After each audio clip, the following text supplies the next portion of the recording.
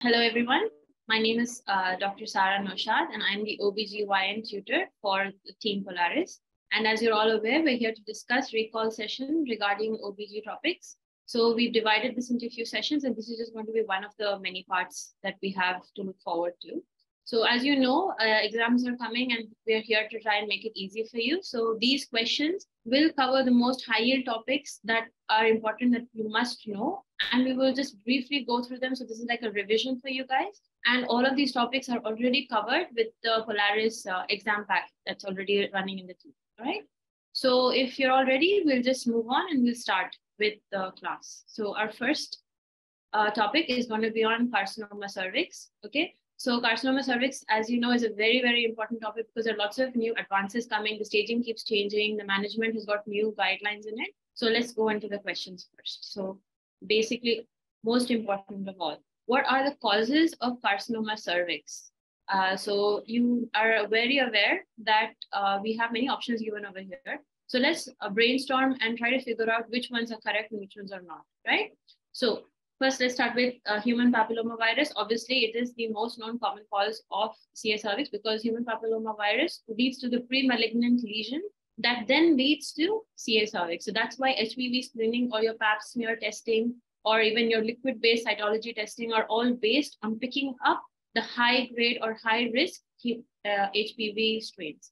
Early menarche and late menopause, which although are also associated with other cancers such as ovarian or even endometrial cancer, they are also seen to have an association with cervical cancer because of probable early sexual activities and unsafe sexual practices. So it's one thing to remember.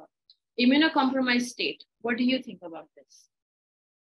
So in immunocompromised state is actually also associated with increased association with CS cervix because people who have immunocompromised state, like people who are living with AIDS, have a low immunity. So because of the low immunity, they're more prone to develop high risk, high grade HPV infections, which are more likely to be persistent and more likely to become the pre-malignant lesion and hence again lead to CS cervix.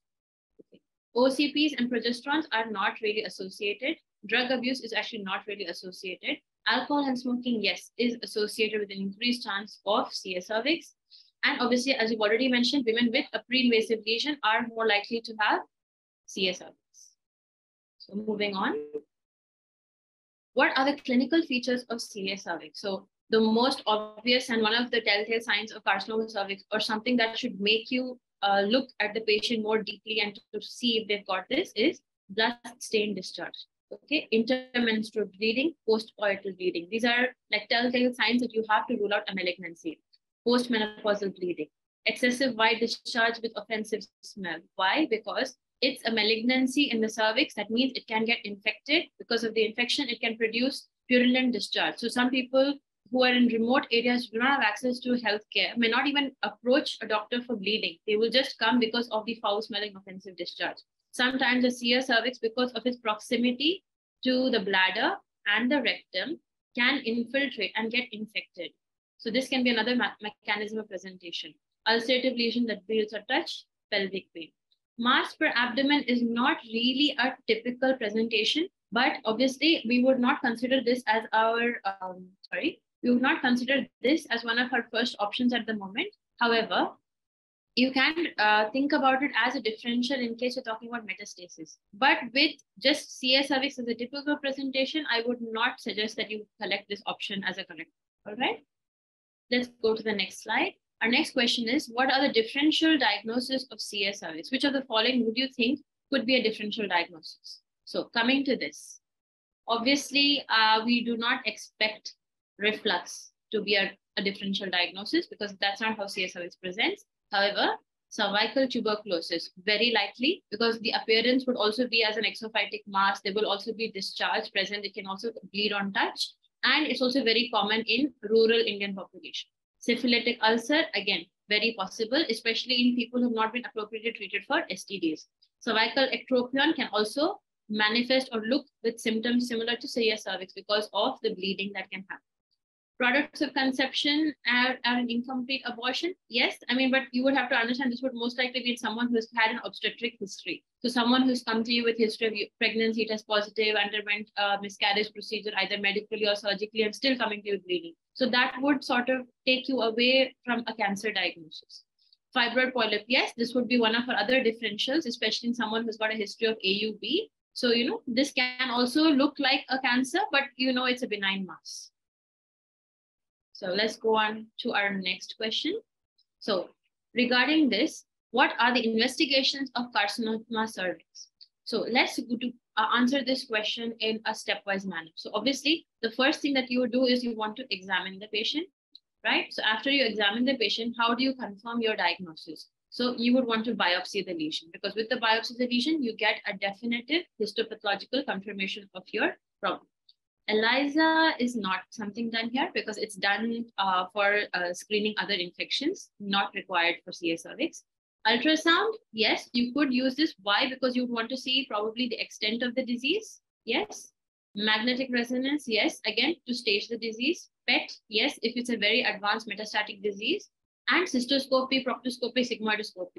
So I would suggest that if you had to choose, you had to limit your answers, then yeah, biopsy and cystoscopy, proctoscopy, sigmoidoscopy, very specific to the investigations for CA cervix. But yes, MRI, PET, ultrasound are also additional investigations. So remember, these are all your correct answers over here. We are very sure it is not ELISA. So how about this? Treatment of CA cervix. So you have treatment options that can even be pre-malignant prophylactic treatment options and the proper therapeutic treatment options. Let's go through all the options over here. Improvement of general health. Yes. Why? Because improving the socioeconomic status will bring them in touch with routine healthcare screening. So pap smears or villi or VIA, that is visual inspection with acetic acid, will be routinely done. So you would catch those pre-malignant lesions, that is the HPV infected lesions. And that would reduce the burden of CA cervix. If you're able to correct the anemia malnutrition, you can prevent the patient's disease progression, reduce, if you improve their immunity, the tendency for the HPV infection to be persistent and not regress would reduce. Now, conization. What is conization? Now, in CA cervix, you have stages of the disease, right?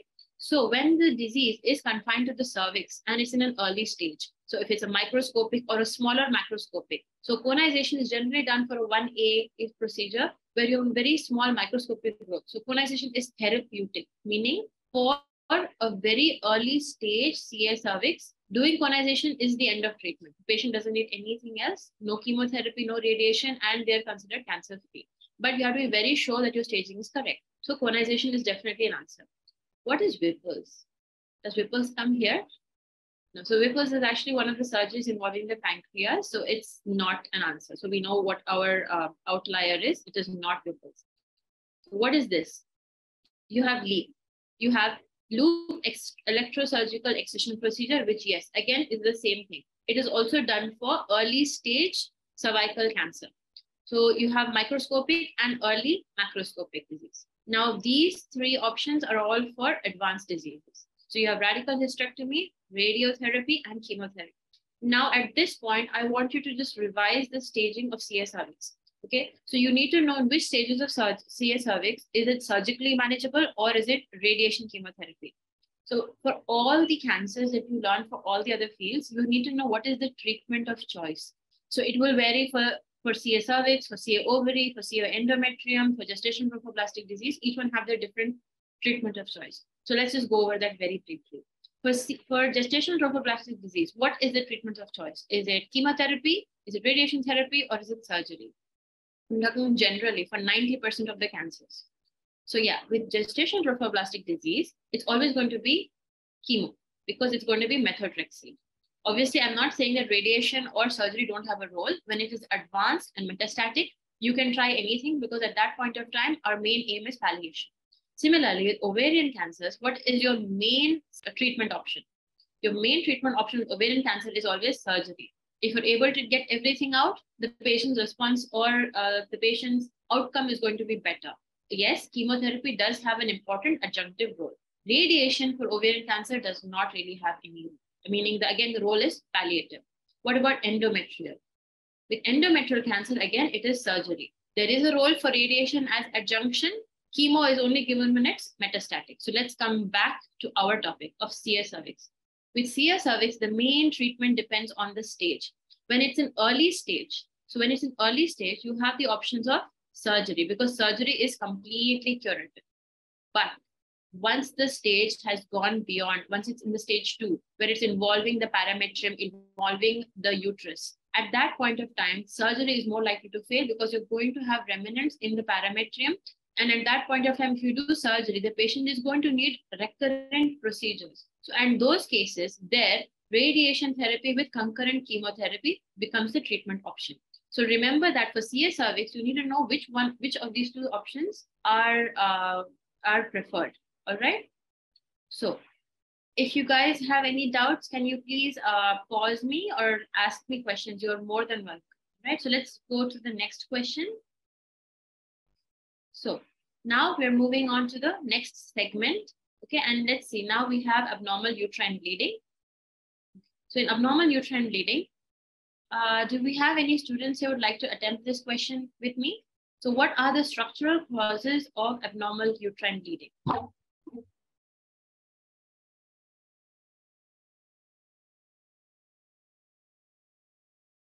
So is there anyone who would like to take this question? If the team can point me out to who is available.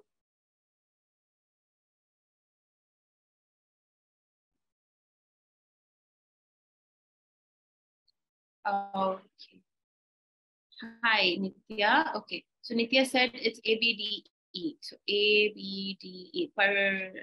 Okay, Nitya, do you mind unmuting yourself? If that's okay. I want you to explain to me why you said it's ABDE so we can have an interactive discussion if that's all right.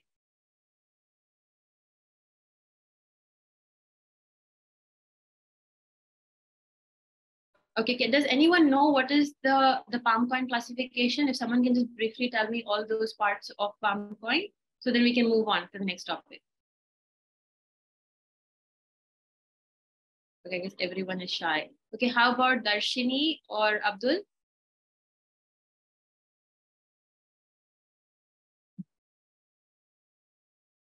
All right, fine. So you guys are all right. You're all correct. So as you mentioned it, it's polyp, adenomyosis, leiomyoma, malignancy. Can you tell me what are the other causes for abnormal uterine bleeding? The non-structural causes, what is the mnemonic that we use there commonly? Yes, thank you, Abdul. That's it. Could you just unmute yourself and tell me what each of those alphabets stand for? Abdul or Nitya? You guys know already everything over here. Yes? Everyone seems a little bit shy at the first moment, I see. So no one has any doubts on this, right? We will move on. Okay, let's go to something more complex for you guys. Okay, how about this? Fine. So dysfunctional uterine bleeding or abnormal uterine bleeding is due to an imbalance seen between prostaglandins, the coagulation mechanism, right? So can you tell me amongst these 5 points, which one of them are not actually responsible for AUB?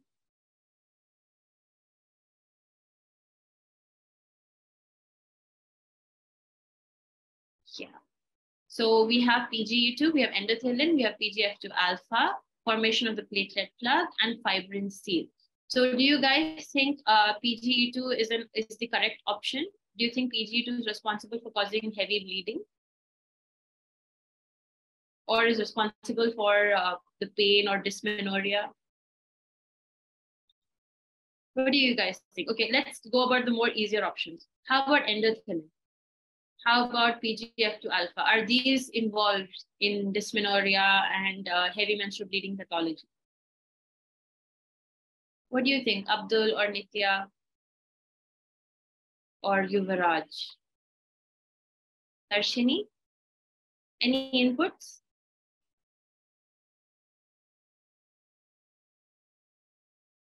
Okay, so basically, these two are the main mechanisms by which you have spasm that happens in the uterus, also responsible for abnormal uterine bleeding. So do you know which drug do we give that tackles these two prostaglandins over here, mainly, that we help with AUB as well? It's mefenamic acid.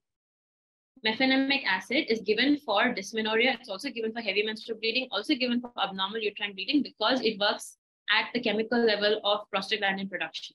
Formation of platelet plug, yes. Why? Because you remember coagulopathy, you told me. I think Abdul mentioned coagulopathy is one of the causes for AUB. So because of that, when the formation of platelet plug is defective, you're going to have AUB. Similarly, fibrin seed, again, part of coagulopathy. PGE2 as such is not really a main cause of dysfunctional bleeding. It can cause increased blood supply to the uterus, but it's not one of the pathologies involved. So our outlier over here is this. It's not PGE2, okay? So let's go to the next question. Okay, how about this? Oligomenorrhea. Okay, what is oligomenorrhea? Can anyone unmute and tell me, like, what you guys, what is your understanding of oligomenorrhea? So from the word itself, yes, not really delayed. Yeah, you could use the word delayed because delayed, it depends on when you tell me delayed, I have a question back at you. How much delayed? Because what if I tell you someone's not had their cycles for like 2 months or 6 months? Doesn't the terminology change there? It's no longer oligomenorrhea. It becomes amenorrhea, right? Yeah. So correct. Nitya got it. It's decreased cycles. So, when you're more specific with your answers, you don't give your examiners enough time to, catch you there. So correct. So decreased cycles, yes. Perfect, Satish. Endocrine disorder. So you think decreased cycles means basically the flow is less and it's very infrequent, right? So I want, whenever you answer any question regarding to menstruation, always go from hypothalamic, pituitary, ovarian, and endometrial axis, okay? So that way you're not going to miss all of the questions involved. So let's just go through all of this. So what is the first answer, oligomenorrhea? The A point is basically the definition, correct? So when we talk about hypothalamic, can you tell me from all the options given here, which all are hypothalamic causes of oligomenorrhea? Abdul, Nitya, Satish, you guys have an idea of hypothalamic causes? I think you guys already, one of you has already mentioned it sort of. But if you could just list out the options for me so I know that you're understanding the definition properly. Do you think weight is possibly hypothalamic? Yes? No? So hypothalamic, pituitary, ovarian, and uterine or endometrial, right? Okay. So age is ovarian. Okay. Let's go to another color. Weight, stress, right? And weight and stress are mainly your hypothalamic pituitary axis. What about endocrine disorders? Okay, so endocrine disorders, depending on where they're originating from. It could be hypothalamic, pituitary, ovarian. Amongst all of these, which of the options doesn't fit, right? Amongst all of them, the only option that doesn't fit is an absence of menstruation. Because what does an absence of menstruation mean? An absence of menstruation could be one of two things. It could be amenorrhea or it could be menopause, both of which are not oligomenorrhea, right? So you got the difference. You yourself have been able to answer the question because you've gone through what is oligomenorrhea, what are the causes of oligomenorrhea, and absence of menstruation is not fitting either of those points. So let's go to the next question. Okay, so causes of metrorrhagia. So metrorrhagia is the older terminology for dysfunctional uterine bleeding or abnormal uterine bleeding. So again, our whole palm coin thing comes back into play over here. So from all of this, which do you think is not a cause or does not fit into our palm coin terminology? So let me write that down here for you.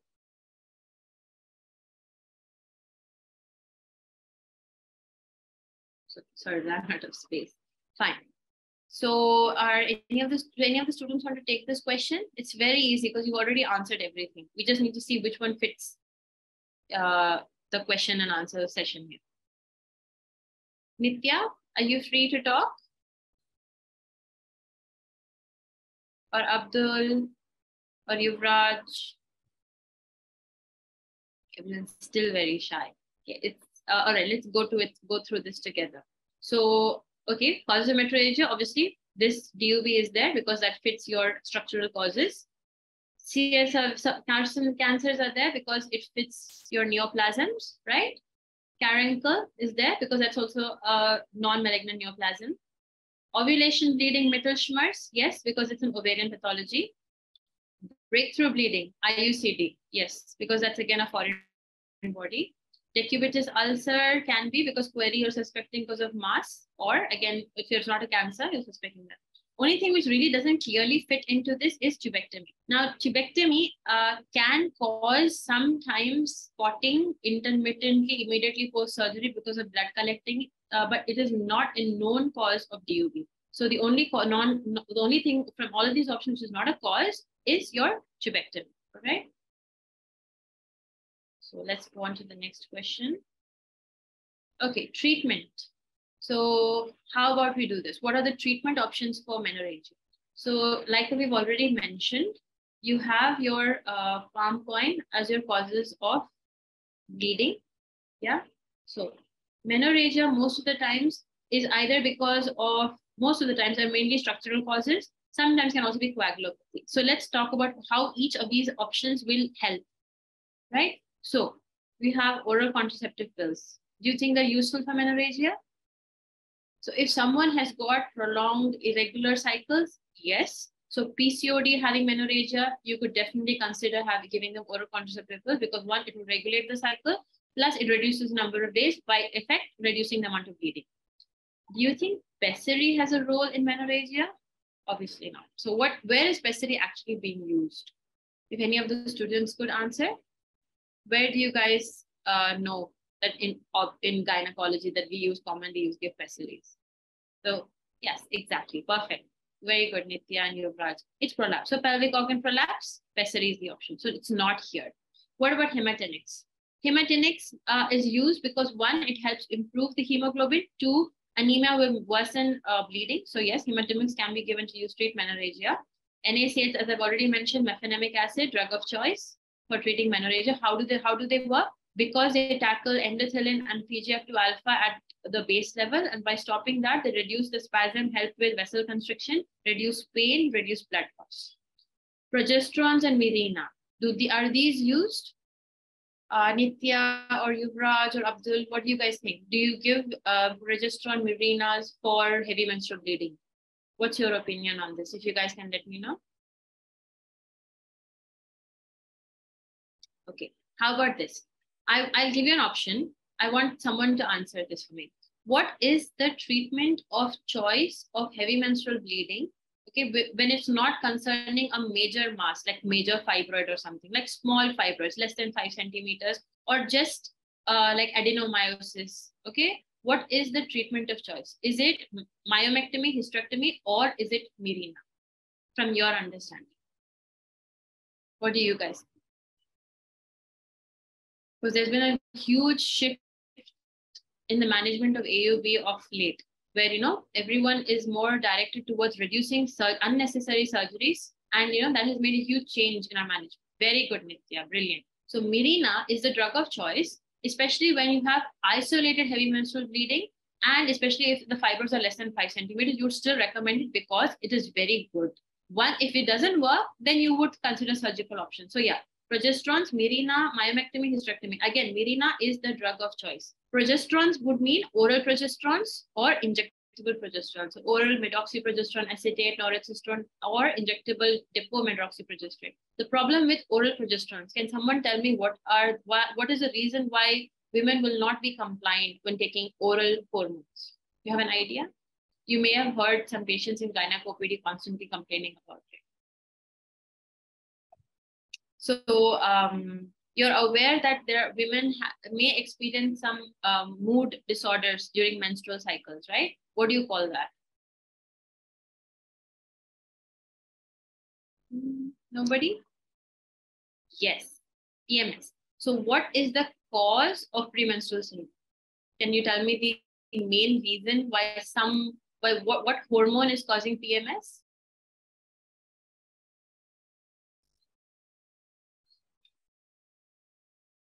Come on, if they're almost there, they're in the right train of thought. Yes. So another way for you to know if someone's ovulating or not is that if they tell you they have PMS symptoms, it's most likely they've ovulated, because only when you ovulate, do you have a corpus luteum? Does that produce progesterone? Do women develop all the PMS symptoms? Now, it doesn't mean that women who don't suffer from PMS don't ovulate, but I'm saying someone who's regularly been having PMS and suddenly does not have PMS, has irregular cycles, it's more likely that she's become anovulatory and is no longer ovulating. So that is why many women do not tolerate progesterones orally, because of these side effects. That's why Mirena became the drug of choice, because it bypasses all of these side effects. It gives local action and it is very effective. All right. Well done, Nitya. So now let's move on to the next cancer, gestational trophoblastic disease. So from this question, classification of gestational trophoblastic disease. Can someone tell me what the answer is? Is it A? It does not it includes A, B, C, or D. Which are the correct answers over here? Nitya, if you're okay, you can unmute yourself, or any of the students who are willing to answer this. There's no wrong answers here. We're all learning. And trust me, you'd rather be wrong with me than be wrong during an important exam. And you remember making a mistake and not do it the next time around. So is benign GTD a classification? Is non-metastatic there? Is metastatic there? Anybody? So what does benign gestational trophoblastic disease mean? It's basically molar. It means you've got your complete mole or your partial mole, right?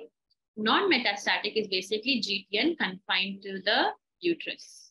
Metastatic, by the word itself, means it's GTN gone everywhere.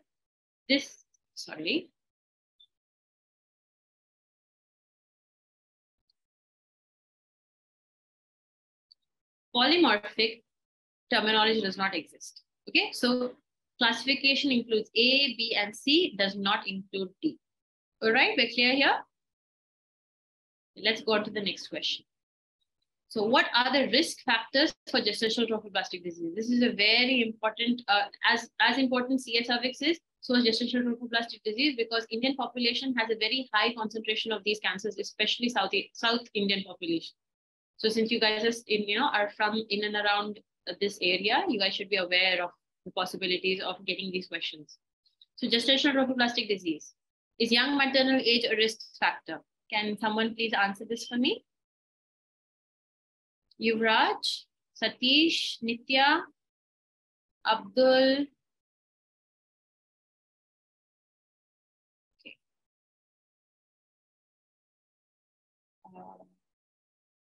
Okay, so I have another way of asking you this. How about extremes of age? That means very young, very old. Both are risk factors for gestational trophoblastic disease. So yes, this is a factor. Vitamin A deficiency, what do you guys think? Yes, vitamin A deficiency is also a risk factor. Previous history of molar pregnancy. Does that increase the risk of getting molar pregnancy again or getting GTN again? What do you think, Nitya and Yuvraj?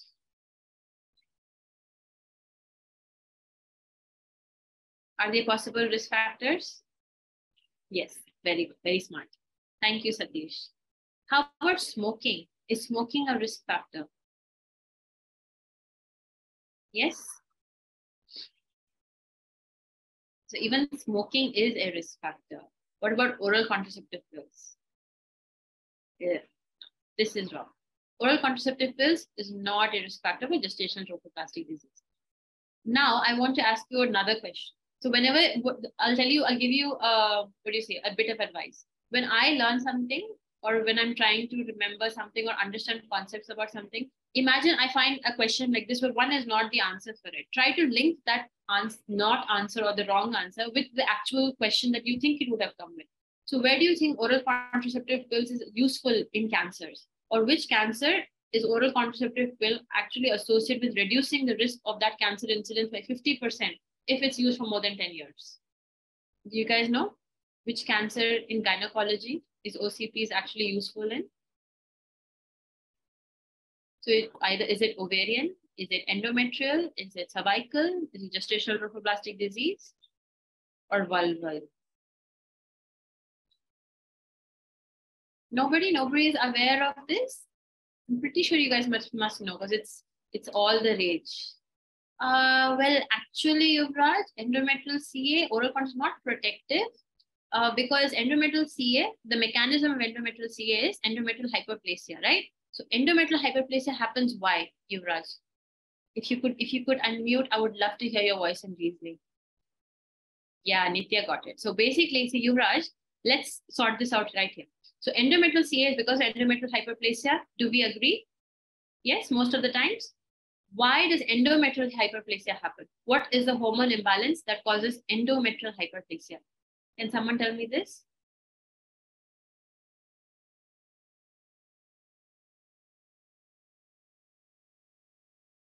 Which hormone excess is going to cause endometrial hyperplasia, is going to cause abnormal bleeding, and is going to manifest as endometrial cancer if it's not tackled appropriately with a Mirena or progesterone?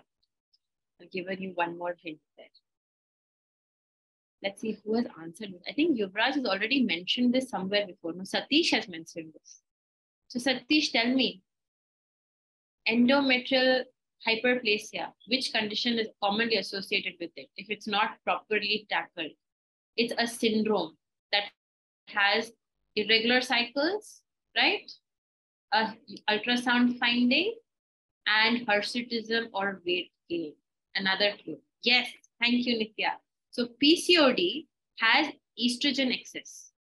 Because of estrogen excess, you get endometrial hyperplasia. Because of that, you get endometrial cancer. So that is why, Yuvraj, you would not really say OC pills is treatment for endometrial cancer. Actually, if you wanted to think about it, progesterone is. Estrogen is not good over here.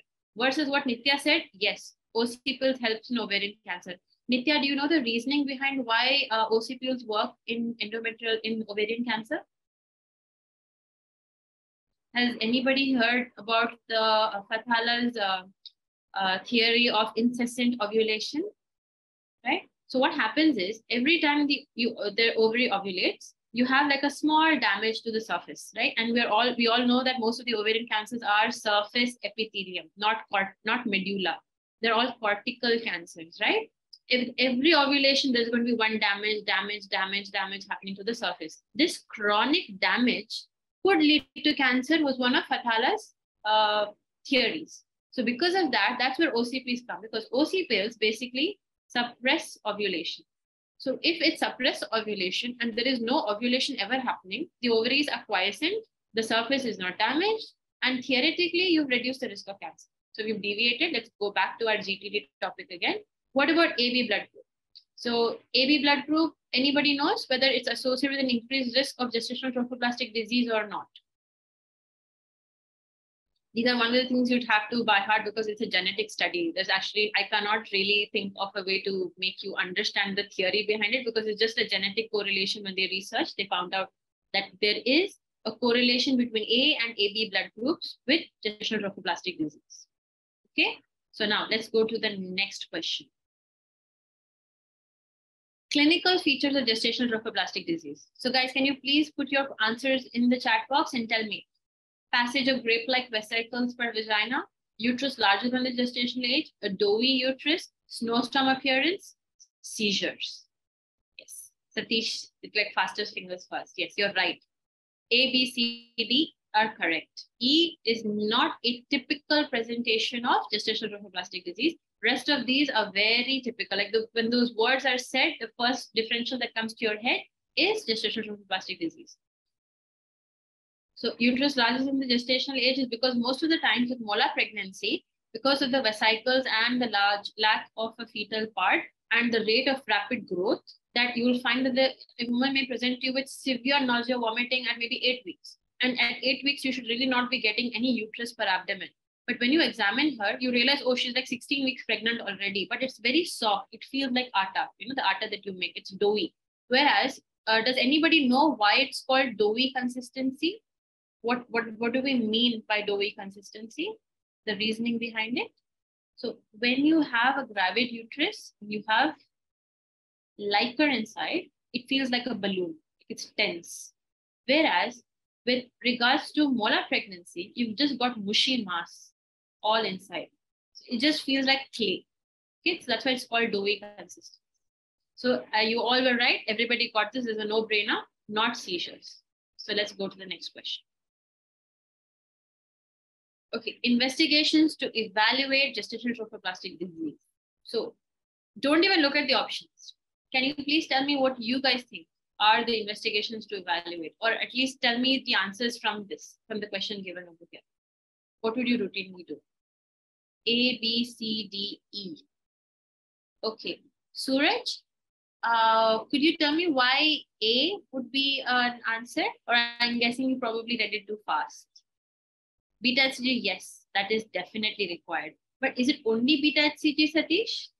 What about the X-ray, the ultrasound, the blood count? Don't you think we should do all of that, right? Beta HCG definitely, because you need beta HCG to first make your diagnosis, whether it is actually GTN or not. It could even just be molar pregnancy, right? So without that, you can't make your diagnosis. Ultrasound, because without an ultrasound, you could not really confirm what it was before doing the evacuation, correct? This is actually, what do you say? Lavanya, why?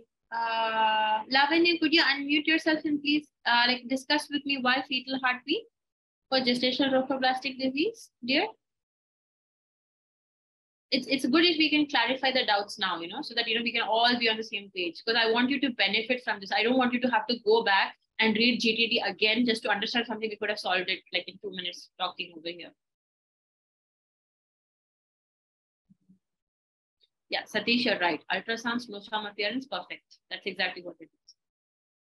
So, fetal Doppler, guys, not there, okay? Because, first of all, in complete moles, there is no fetus.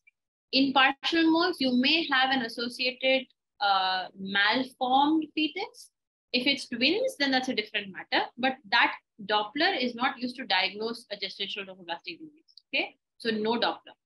Ultrasound, for the mass with ultrasound Doppler of the molar pregnancy, different thing completely, not fetal Doppler. So read the sentencing, okay? Not fetal Doppler. Ultrasound Doppler, I agree with you completely, because yeah, you want to see vascularity, you want to see invasion. What if they already have an invasive disease before they present itself with invasion, right? So remember that. Next, chest X-ray. Why would you want to do chest X-ray? Because one of the first places gestational trophoblastic disease metastasizes to is the lungs. Right?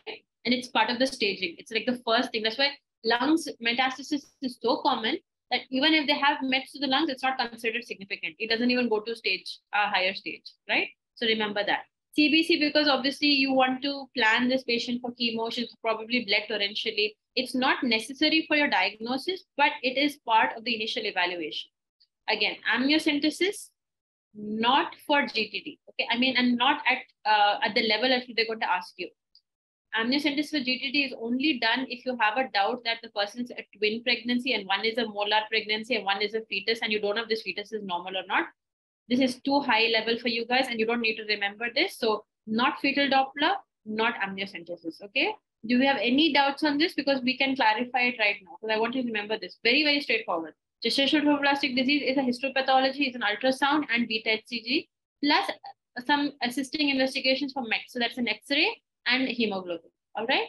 If you wanted to add one more point, you could even add thyroid function test, because you all know they go through thyrotoxicosis, they can have crisis. If you miss this and you don't treat it immediately, people can even just die because of the thyrotoxic state. So that is something to also remember.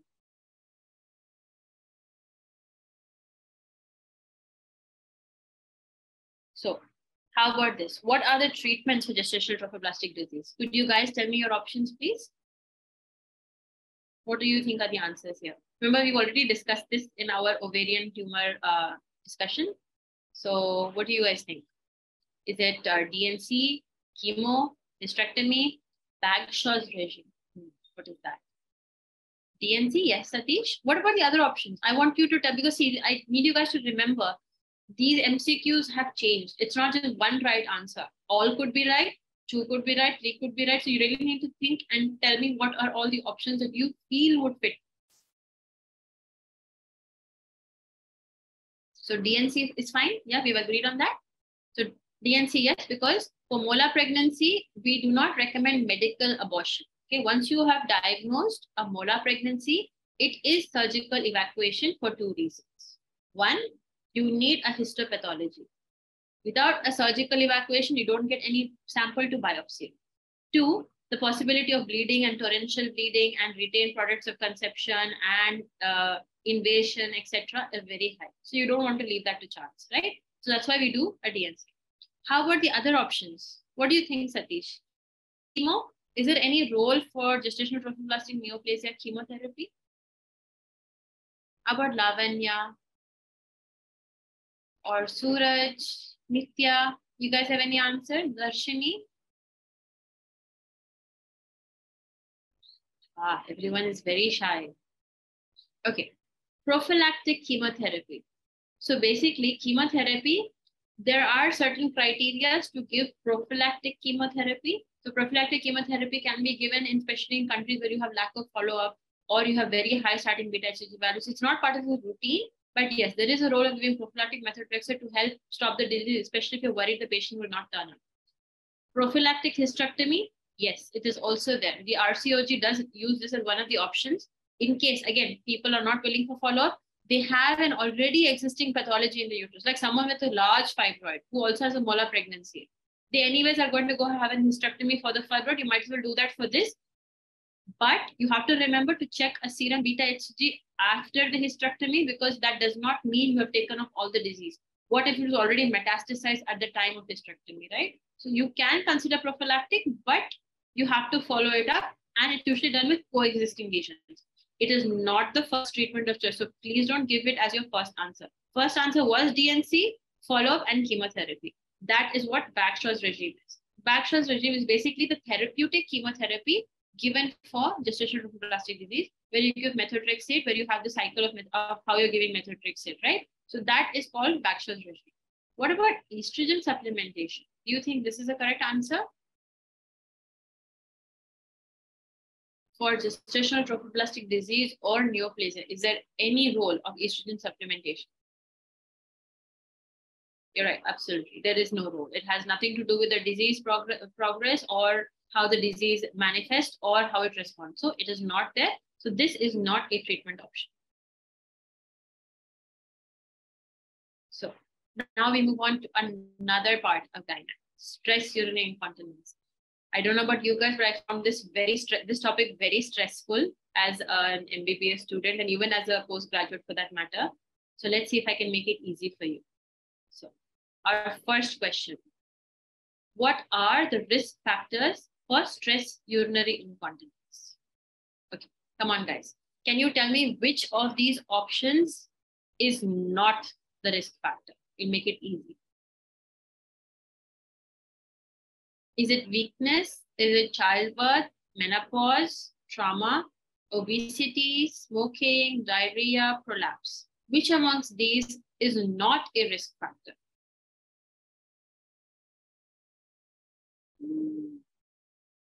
Even my chat box has gotten very silent. Nitya, if you're there, please tell me, what do you think? Oh, brilliant, my dear. Thank you so much. Yes, diarrhea is not a risk factor for SUI, but can we discuss how the others are risk factors for SUI, if you would allow me? Developmental weakness. What do you think? How does developmental weakness cause stress urinary incontinence? What do you think, Nitya? Or Lavanya or Satish? Or Yuvraj? Anybody who's present? What do you guys think? Fistula as a cause for SUI? You mean developmental weakness is causing the fistula, Nitya? If you could unmute yourself, I would love to hear your reasoning there. So we could discuss as to why developmental weakness is a cause for stress urinary incontinence. Fatima, if you could help with that, that would be great.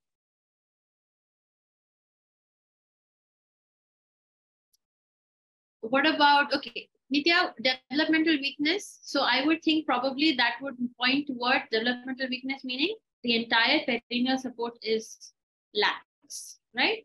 So because of that, the person is prone for pelvic organ prolapse, even rectal prolapse. And obviously that means even anterior vaginal wall prolapse, which is going to cause stress urinary incontinence. Okay. How about pregnancy and childbirth? How does pregnancy and childbirth will cause stress urinary incontinence? So we were talking about developmental weakness. Pregnancy, childbirth is going to cause trauma, multiple micro trauma to the perineal body, to the perineal supports, and that is going to cause stress urinary incontinence.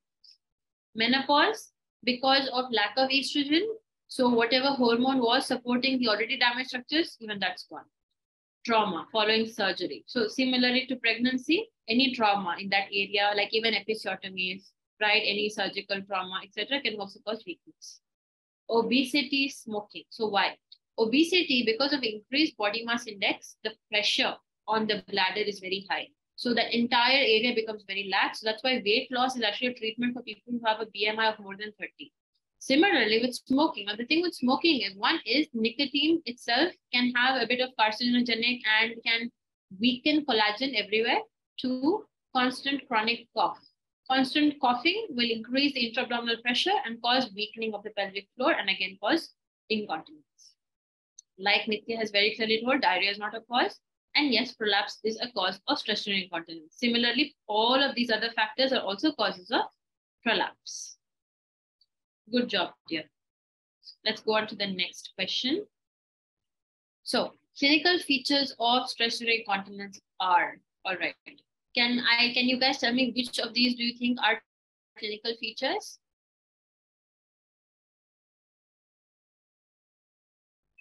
Satish, Lavanya, anyone? Does anyone want to take this question? It's pretty straightforward. There's no wrong answer there. Okay. So yes, perfect. F is the typical definition of stress urinary incontinence. Perfect. All right. What about the other patient's presentation, the history of the patient, right? So clinical, you've just mentioned to me right now that what is the examination finding, but wouldn't, when you ask the patient's history, what about paras, postmenopausal, obese women, right? Do you think that is a risk factor, Satish? Do you think that would be one of her clinical presentations when, like, the person who comes to you with SUI, wouldn't she be someone who fits into that category? She would be a paras, postmenopausal, obese lady. Yes, perfect. Very good. She would have a history of childbirth. She may have had a history of genitourinary surgery, any chronic conditions such as chronic constipation, pulmonary disease, any neurological disease, right? So that is something to remember. She will have small history of urine loss, right? And she could be on certain medications which may be affecting her ability to control her voiding mechanism. Pus discharge is not a cause, okay? Pus discharge is basically a person having an infection. So this is not a clinical feature.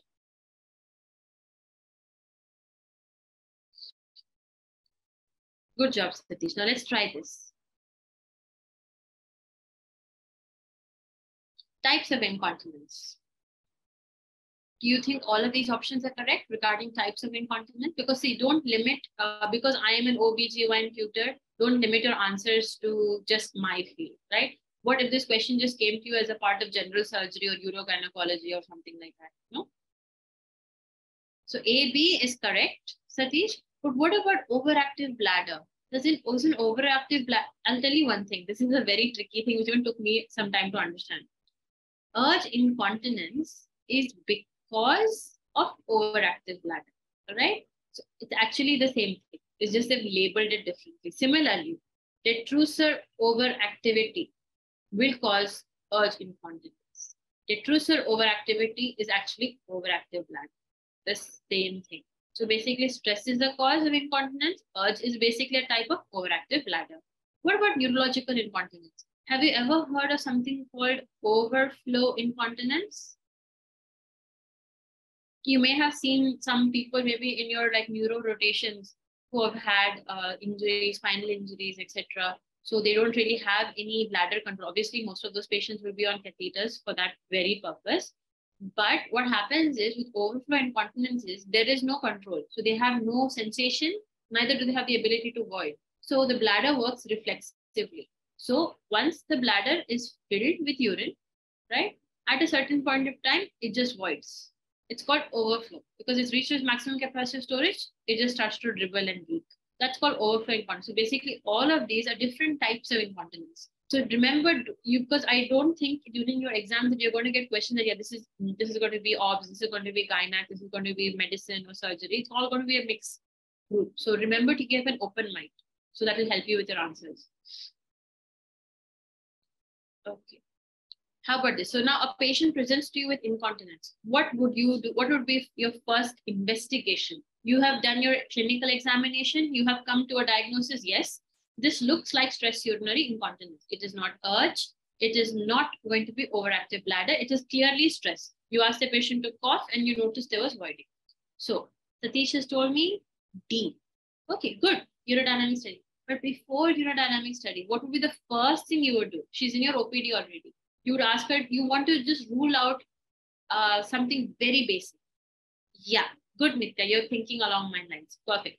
So you would want to have a midstream urine and a urine culture. You want to rule out UTI. Perfect. Because sometimes you do know, right, that dysuria, increased frequency, urgency, typical of UTI. So sometimes it can be mistaken. And again, women who have had some minor degree of prolapse when they have UTIs will have incontinence, right? So first things first, basic is always best. Do a urine routine. So we've done that.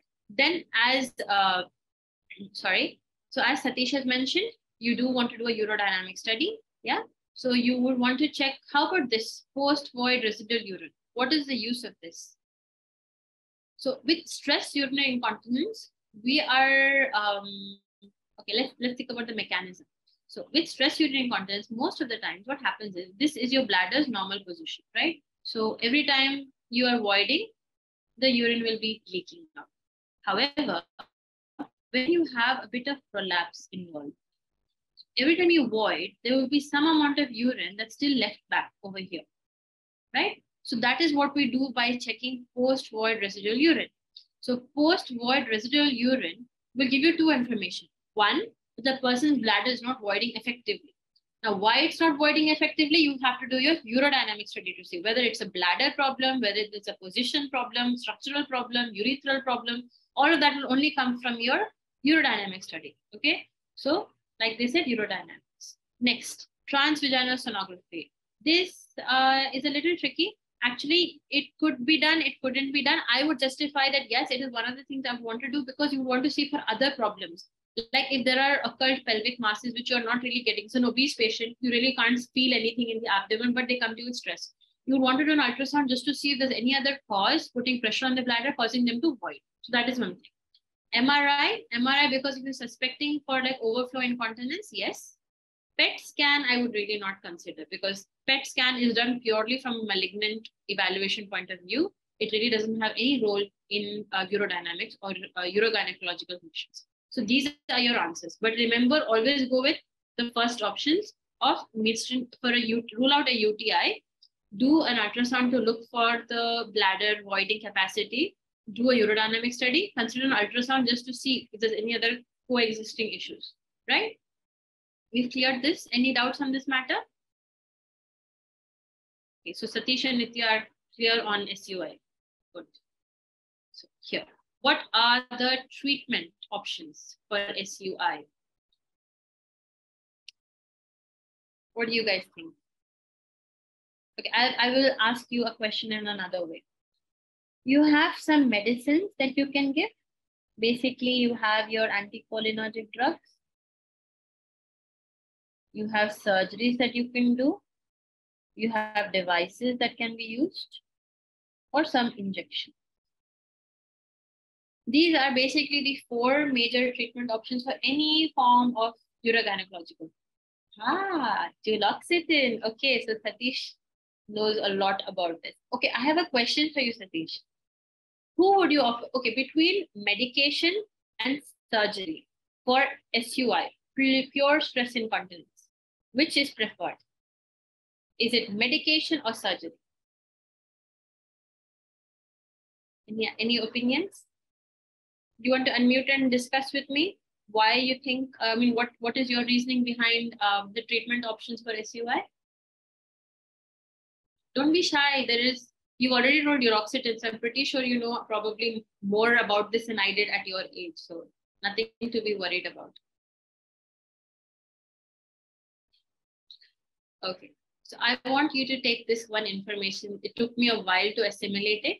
Regarding overactive bladder, that is urge incontinence and stress incontinence. Okay, two are two different things. Okay, remember, urge incontinence is either because of detrusor overactivity or because of inability to train, because people have habituated themselves to not be able to control their urine. So sometimes with detrusor overactivity or urge incontinence, right?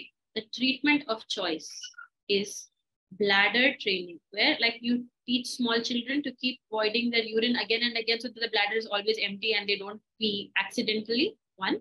Two, the type of food they take. So avoid caffeine, avoid smoking, avoid spicy food. And it is drug of choice is always anticholinergics.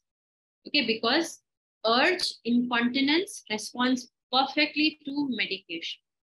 Remember, S for stress, S for surgery. Pure stress urinary incontinence is a surgical condition. Okay, like prolapse, there is no medicine to treat a prolapse. A stress is because of a physical damage to the bladder and the urethral angle. This angle is lost. Because that angle is lost, there is no medicine that can correct it. So always remember, if you had to give something, meaning the person is physically fit, understands the surgery, wants the surgery, stress incontinence is always treated surgically. Surgeries can be many things. You can offer tapes, you can give them injections, you can give them suspension procedures, right? Tapes are sort of going through some medical legal backlash because of mesh erosion, etc. It's beyond your level. But remember, surgery. Medicines like duloxetine, which Satish has mentioned brilliantly, is given to people who are not medically fit. So elderly, people who are having other problems like, diabetes, heart disease, obese comorbidities are there, right? You give it to those people and those who are not willing to accept the risks of surgery, like his failure, all right, or the complications of surgery. So remember this little tidbit, because it's a very, very, if you remember these 2 points, you're never going to mess the treatment options ever again. So Kegel's exercise, remember, all urinary incontinence, you give Kegels. All prolapses, you give Kegels. Even if it's in higher grade, you still give it because there is always some minor benefit from physiotherapy. Diet control in obese patients, obviously, if they're obese, BMI more than 30, you could ask them to lose the weight because one, weight loss will improve the response to the surgery. Weight loss may even remove the need for surgery. Bladder training. Bladder training is more important for urge incontinence, but it also has a role in stress incontinence. Now, progestogens and sympatholytic drugs. Okay, this has no role.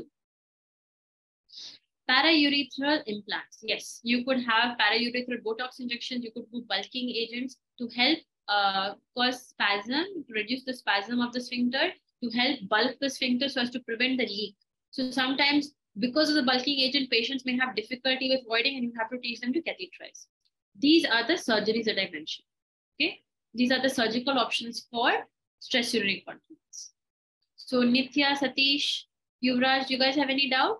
Like, have you understood what we've been discussing so far about what is stress urinary incontinence, what is urge urinary incontinence, and what are the management options? So always remember stress, S for stress, S for surgery, all right? So let's move on. Pelvic organ prolapse, another part of the same spectrum. So in pelvic organ prolapse, let's get into this. So can someone tell me, please, what are the 3 levels of support in pelvic organ prolapse? Anyone can volunteer, would be grateful. No one? Oh, this is very sad. Okay. So you've got your round ligament, you've got your uterosacral, you've got your cardinal ligament, and you've got the fascia. Okay, can someone tell me which is level 1 support? Come on, Satish, Nithya. Even a text will do. No? Yuvraj, Lavanya?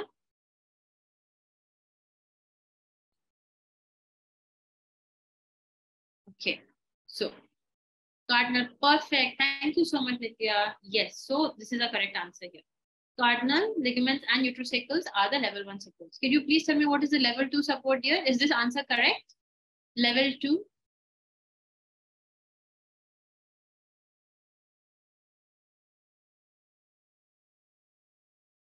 So basically your fascias are part of your level 2 support system. Your level 3 support system is not the levator plate. And someone tell me what is the level 3 support system actually?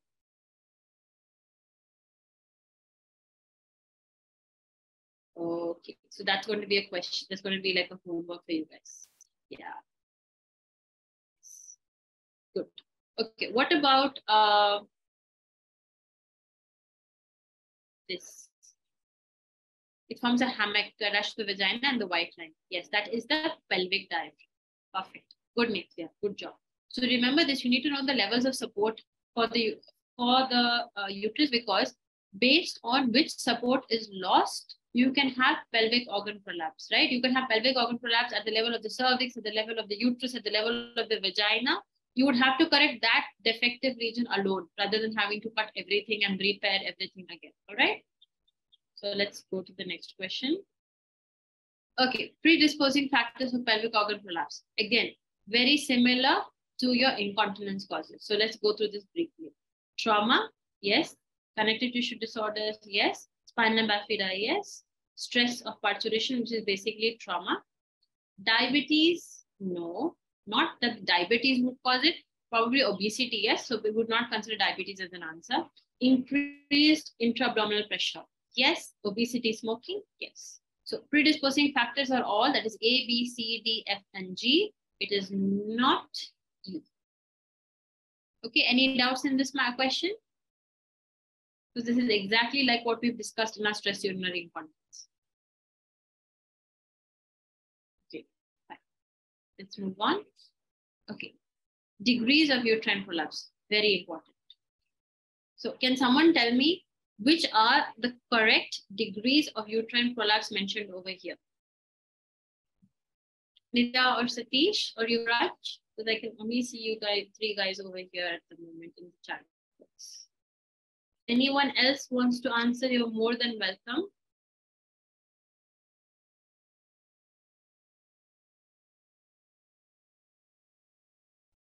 Is the normal position this? Is this first degree? Is this second degree? Is this third? Is this procedential? Are these correctly defined over here? How about this? So, is the uterus at the level of the cervix, at the level of the ischial spine? Is that the normal position of the uterus? Let's draw.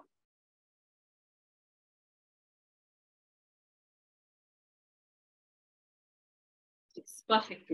Thank you so much. So that is also your 0 level when you're doing a POCU classification. Okay, so Nitya, can you tell me what degree of prolapse is this? Assuming 0 is somewhere here, where the cervix has descended, but it is still within the vagina. Satish, you're also more than welcome to answer. You can.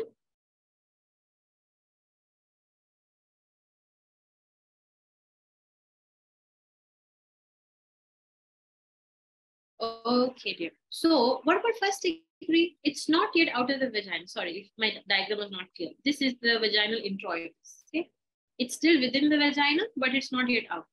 So when it is, see, this is the normal level. First degree is where it's descended beyond the normal level, but it is still within the vagina. Okay, this is first. So what you were thinking I had drawn was this. Let's do it again. You have the cervix outside, but the rest of the uterus is still within the vagina. Okay, this is second degree. Okay, third degree is this, where you've got uterus, cervix, everything outside. That is your third degree prolapse. Okay, now I want you guys to understand that. See here, there is a little wording change that they have done in the question so as to confuse you. Your normal position is correct, your first is correct, your second is correct. Now, third degree prolapse, right, just means that the uterus, cervix, and body are outside. Okay, that is the definition of third degree. Procedentia, definition of procedentia is complete eversion of the entire vagina. So how do you draw that is, so if this is the introitus, the entire vagina is out. You don't have to go above the fundus, but there is no more vaginal tissue left inside. So when you're doing a pelvic exam, you can feel the vaginal wall continue, the mucocutaneous junction. You can actually feel it directly here, and then everything else is outside. This is called a precedentia. So remember this differentiation, okay? Your 0, 1, 2, 3, and precedentia, because it's important with regards to management. Any doubts in this question? If you want, I can go over it again with you guys. Okay, so what are the symptoms of a pelvic organ prolapse? This is again something very commonly you would see in the OPD. People would have, could someone give me the options that they think? Like just answer in the chat box if you're too shy to talk to me. So is it A, B, C, D, E, F, G as well?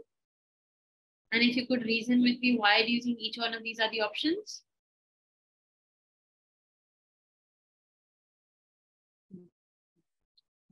Okay, so feeling of mass coming down. Yes, do we all agree? That is definite. That is the definition of prolapse, mass coming down per vagina, right? Aggravated straining, coughing, heavy work. So yes, it is aggravated by that. That is one of the questions we ask in our history. Backache or dragging sensation. Remember, this is a very important telltale sign. Why do you think the backache happens? So you all told me about the uterosacrals. Uterosacrals are attached to the sacrum, lumbosacrum here. When initial prolapse is happening, there is a lumbosacral strain because the uterosacral is getting stretched as the uterus is coming down. So in early stages of prolapse, when the uterosacral is still a little taut, like in stage 1 and stage 2, people have severe back pain. Once it's reached the stage of precedentia, the uterosacrals are completely gone. They don't have any symptoms actually. Besides the mass, they have nothing. They don't complain of pain, anything at all. So remember that back pain is actually a very typical symptom of early stage prolapse. Dyspareunia, obviously, because the uterus is coming in the way, so they will complain of coital difficulties. Urinary bowel symptoms, yes, because your questions when you ask for prolapse history are if they have any difficulty in voiding, do they have to push the mass back to void, do they have to do manual defecation, or do they have constipation as a risk factor, correct? Mass per abdomen does not fit here, okay? So this is not correct, okay? Now, again, mass per abdomen is not a symptom of pelvic organ prolapse. However, if you wanted to discuss with me, yes, someone who's got a big abdominal mass putting pressure can cause it, but does not mean that pelvic organ prolapse will only arise with a clinical presentation of mass per abdomen. So that's a little bit of an outlier over here. Excessive discharge, yes, I would say probably you could see that, especially if they have something called a decubitus ulcer, because decubitus ulcer is one of the things we're very worried with prolapse. So this. Prophylaxis for pelvic organ prolapse. So prophylaxis means what would you do or what would you advise the patient when she's young, when she's old, to prevent her from developing prolapse? So you mentioned all the risk factors to me, right? You told me about multiple childbirth, lack of pregnancy interval, instrumental birth, right? Lack of rest, heavy lifting, chronic cough, smoking, obesity, right? You told me all of these reasons. Those are your answers. You tell them to not do that. That is your prevention. So prophylaxis. So what do you guys think? Nitya and Satish? What do you guys think are your answers over here? Which of these are correct? A, B, C, D, E, or F?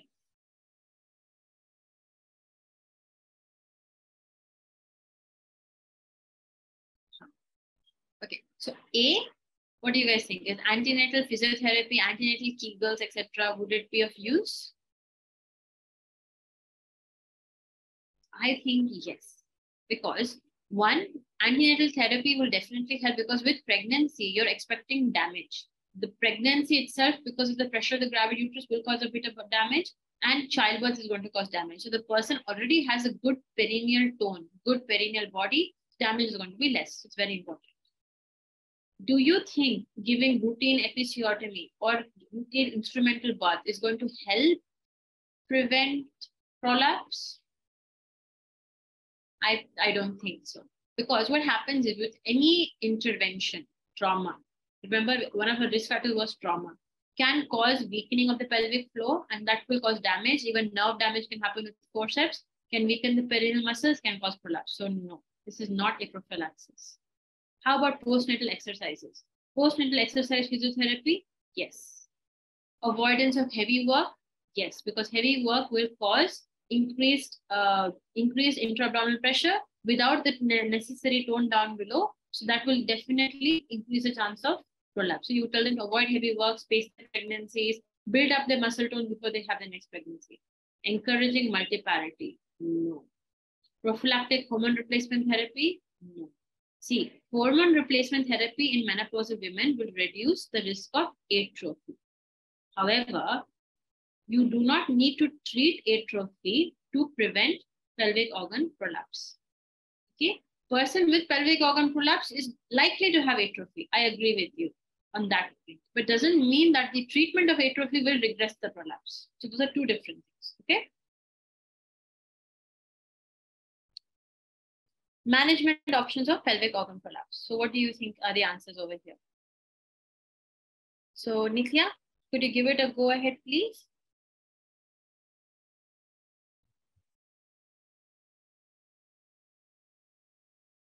So estrogen replacement therapy as a management, it is for treatment of vaginal atrophy, yes, but yes, thank you, Nithya. So B, C, D, E. What about F, Nithya? What is Fothergill's operation? Okay, so very good. Thank you so much for responding. I agree with Kegel's. I agree with pessary. I agree with the pulporaphy. This is something I want you to remember. Read the sentence. Hysterectomy, not a treatment for prolapse. Why? Because, now see this. I'll show you the drawing. This is the vagina. This is the prolapsed uterus, the lax vaginal wall. Okay? I will get rid of this uterus. But what am I left with? I am still left with a lax vaginal wall, which is going to become a vault prolapse. I have not treated the patient's prolapse because the patient's prolapse was because of physical defect. The uterus was an innocent bystander. The uterus was just there because of its existence, and it was coming down because it had nothing supporting it up. Just because I removed the uterus doesn't mean there's nothing else that can't come. You have bowels that can still come, right? Even though you close the defect, the bowel can now become the reason for pressure to cause a vault prolapse. So remember, hysterectomy is not a treatment of pelvic organ. If you told me hysterectomy plus this, paravaginal defect repair, anterior repair, yes. So remember, whenever you see your doctors writing in their notes, it's a vaginal hysterectomy plus pelvic floor repair. Never just a vaginal hysterectomy. That is not the treatment. Now, Nithya, what about Fothergill's? You know what is Fothergill's? So this is something I want you to think outside the box. Don't think about the prolapse patients you routinely see. Like you probably see a 60, 70-year-old lady with pelvic organ prolapse. What if, perfect, Nithya, what if you see a young patient, a 30-year-old, a 25-year-old with prolapse? Now, she's not completed her family. One reason that she would want to retain her uterus. Two, the stigma of losing your uterus, you lost your womanhood, etc. That is where the Fothergill's comes. This is also like the Manchester repair, the Fothergill's operation, right? These are surgeries where uterine preservation is done for a prolapse. So what you do over here is either you would amputate the cervix, you would take these uterosacals that are attached over here, right? You would cut uterosacals from their attachment, and then you would bring them forward here to the anterior part of the cervix so that it tightens up the uterus and it pulls it up. That is a Fothergill's operation, okay? So as we've corrected our answers, it is not estrogen replacement therapy and it is not vaginal abdominal hysterectomy. Estrogen replacement therapy will treat the atrophy, will not treat the prolapse, okay? So remember that. So I hope this is clear. So now we've come to one of our last set of discussions. This is ovarian tumors. So we've got a mix of cancer and gynec today. Okay, what is a functional ovarian cyst? Can you guys tell me what are the correct options over here? Functional ovarian cyst. So Nithya, what do you think would be the answer here?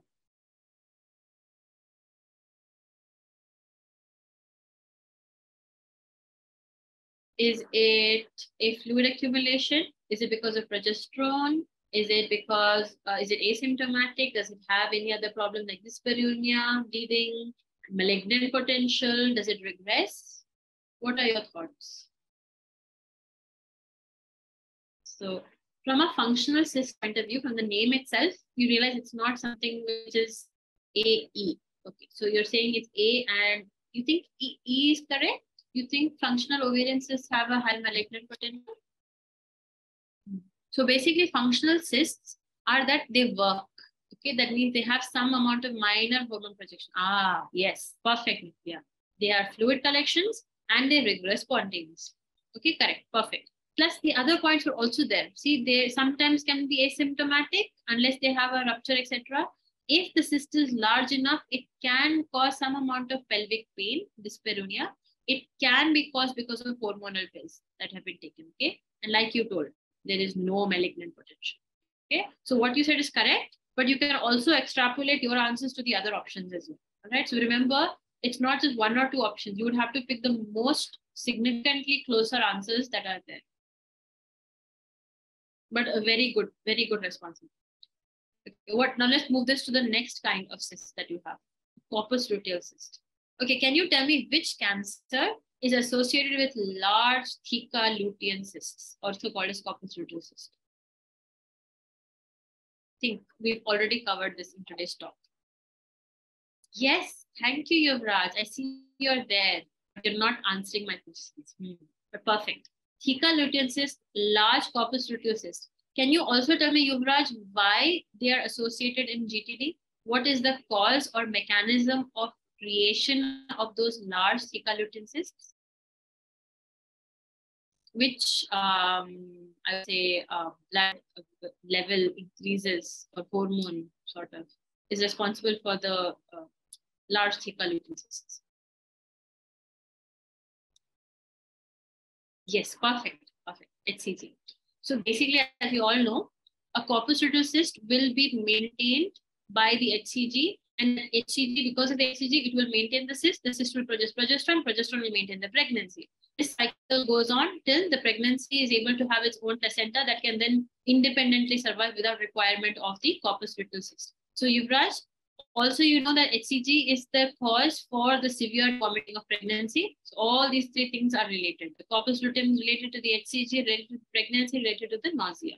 So they are due to so a corpus luteal cyst, right, is due to an overactive corpus luteum, right, that we agree on. Can you also tell me, Yuvraj, which are the other options in this is correct? Like which of the options are correct in this? A, B, C, D, E amongst them. If you've got A, what do you think about B, C, D, and E?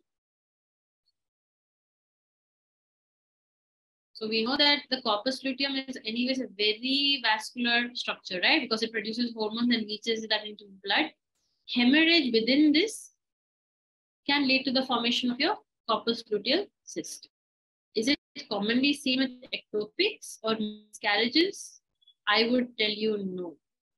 Can Yuvraj think and tell me why this not commonly be seen with ectopics and threatened miscarriage? Connected with your already existing answer. Do you want to unmute yourself? Yeah, perfect. Low HCG. Low HCG means these are failing pregnancies, because of which their corpus luteums are never going to be supported, because of which they're unlikely to have a corpus luteal cyst. Exactly why GTD has. Cut section looks yellowish in color. I'm sure we all can agree on that, right? Okay. So we and the USG appearance, USG appearance of spider web-like structure, etc., cannot have a clot. So all of this is correct except C, and Yuvraj has given you the thought process behind why a corpus luteal cyst does not have that association. So factors affecting ovarian neoplasm. So what are the factors affecting ovarian neoplasm? So this is basically to tell you the malignant potential of an ovarian cancer. Like when you get the histopathology, when you are trying to look at the histopathology, like if you're looking at borderline tumors, basically this is more for borderline tumors when you want to label the malignant potential, or you have surface epithelial tumors and you want to say why this one is more malignant than the other, like why serous versus mucinous, clear cell versus serous, etc. So do you think mitotic count is important with regards to cancer? How about it, Yuvraj? What do you think?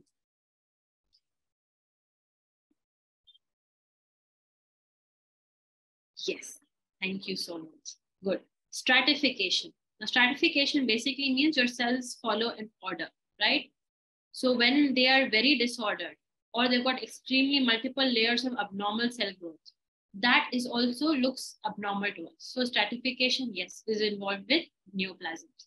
Cellular pleomorphism, yes. Nuclear atypical growth, yes. Increased solid areas. This, is actually one of your ultrasound things that you look for. There is something called an IOTA ultrasound classification for ovarian tumors, in which the more solid area they have, the more vascularity they have, the more likely that ovarian mass on ultrasound itself looks malignant. Okay. Now, this is a little tricky thing because menopausal status as such does not label someone with an increased risk of malignancy. Now, you do see most ovarian cancers in women in the age of 60 to 65. I agree with you on that. But it doesn't mean just because they're menopause that all the ovarian tumors they have are cancerous, because the incidence of ovarian cancer is not that much. It's just commonly seen in that age group. It's not that age is the cause of cancer, right? So you remember the difference, because you see, when I talk about menopausal state with endometrial cancer, it does matter. If a woman has a late menopause, her late menopause with excessive estrogen could have led her to have endometrial cancer, could increase her risk. Whereas the menopause, whether she's menopausal or not, on the ovarian cancer as such, is not going to affect its malignant potential. Okay? Right. How about this? Clinical features of ovarian tumors. This is a very important thing to remember, because sadly, ovarian tumors would manifest to us in an advanced stage or already stage 3. That means there is peritoneal spread. Okay, it's very difficult, and we are doing a lot of research and investigations to try and pick up ovarian tumors in stage 1, but we have not reached that level yet. Okay, so let's look at the clinical features over here. Cachexia with any cancer, we agree on that. Pitting edema, yes, because if there is any block, if there is invasion to your into the IVC, into the venous drainage, you're going to have edema, you're going to have ascites, you're going to have fluid collection everywhere. Mass per abdomen, yes. Abdominal distension, yes. Again, because of, like I said, ascites. Cystic, tense, dull on percussion, yes, if it's a large ovarian mass. Movement of mass, if the movement of mass as it moves with the cervix. This is typically actually supposed to be for something arising from the uterus or something arising from the cervix, okay? For an ovarian mass as such, you would not get this kind of that it moves with the cervix, because any malignancy by nature of the malignancy is going to be hard, it's going to be tender, it's going to be irregular, it's going to be inherently deposited into the pouch of Douglas. So when you try to move the cervix, it's not going to move, it's going to be fixed to it, hard.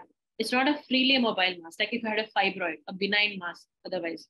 Imagine even if you had a benign ovarian tumor, even a benign ovarian tumor, while you move the cervix, the mass would not move. It will still be there, right? So remember that differential. This is not part of the answer. And our last question for today, what are the investigations for ovarian tumors? So what all do you think would be the investigations that we would do? Last question, guys, come on. Let's end it on a more interactive note. CA109, perfect. I agree with you on that. So can you tell me, where is AFP and beta HCG done? In what kind of ovarian tumors? There's a class of ovarian tumors, right?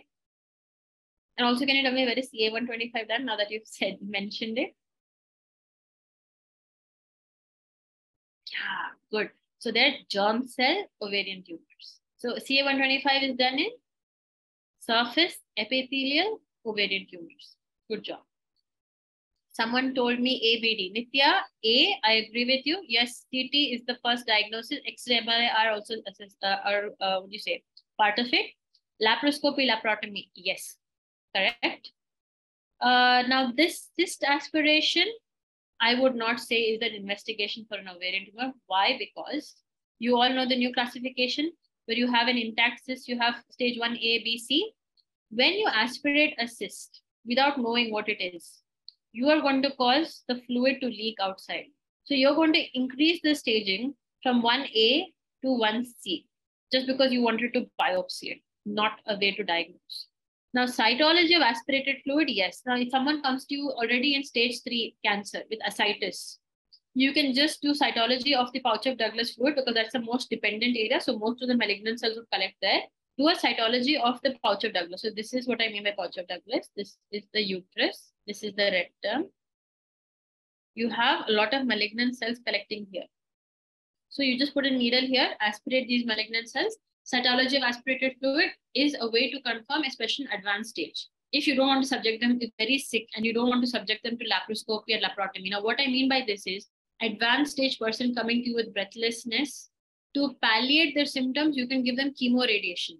Okay, again, radiation is a little tricky with ovarian tumors because what all will you radiate? You can't radiate their entire abdomen. So chemotherapy. But whether to give chemotherapy, you need to have histopathology diagnosis, right? Now, you don't want to operate a person who's so sick just to know whether they have cancer or not. At that point, you can just do a minimal procedure of cytology of the aspirated fluid. Do not go and aspirate an intact cyst for diagnosis. That is the worst thing that you can do. In modern gynecology, nobody does that. Serum ferritin? No. What do you guys think? Serum ferritin for ovarian cancer, any role?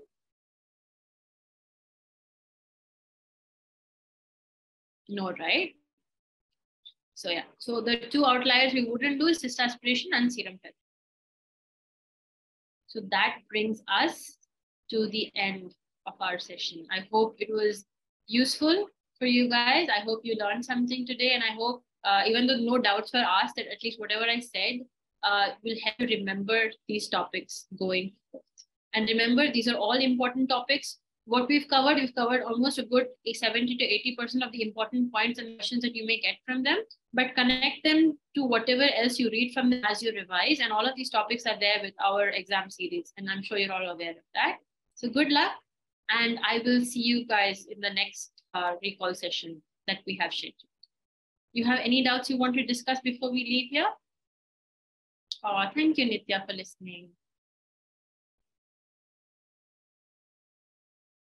Okay, so I will move this to Fatima or Dr. Aishwarya. If anyone else, anyone doesn't have a doubt, then we will. Thank you so much, Satish, for listening. I appreciate your participation.